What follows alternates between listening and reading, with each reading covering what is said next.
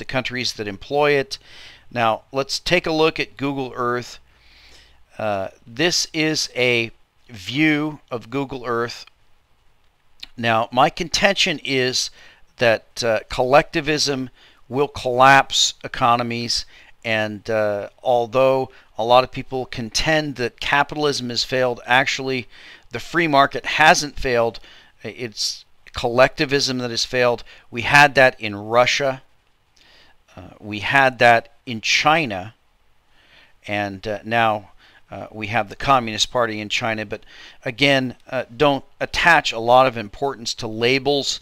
The label that we have in America is a constitutional republic. Of course, we are moving rapidly into a police state dictatorship.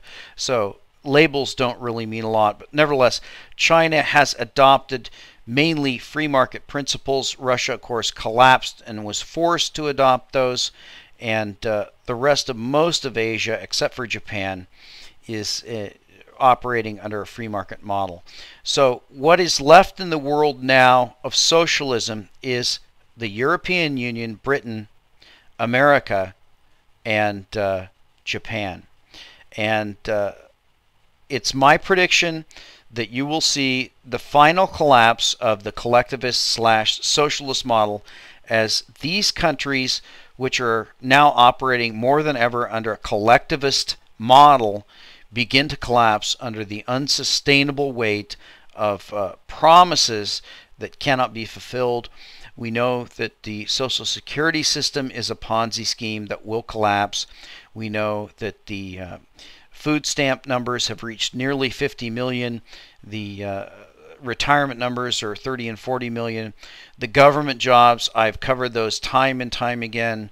They're the employees of the various state, county, city, federal government levels are all in the process of taking as much wealth as they possibly can. So we're in the process right now of seeing the collapse of the last semi-socialist or collectivist areas.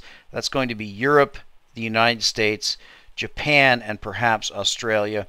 When those collapse, the collectivist model will be thoroughly discredited. Of course, that collapse is going to be accompanied by an explosive rise in the price of real stuff, and of course gold and silver are the best real investments you can have, just because of the nature of them, because they are money.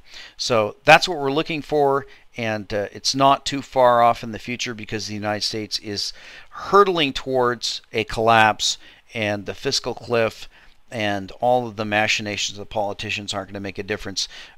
All of these obligations are going to be reneged upon. What you need to do at this point is to begin to foster self-reliance, independence, and the stacking of physical silver and physical gold, so that you can weather the storm that's coming and come out on the other side successful. And we'll talk to you next time.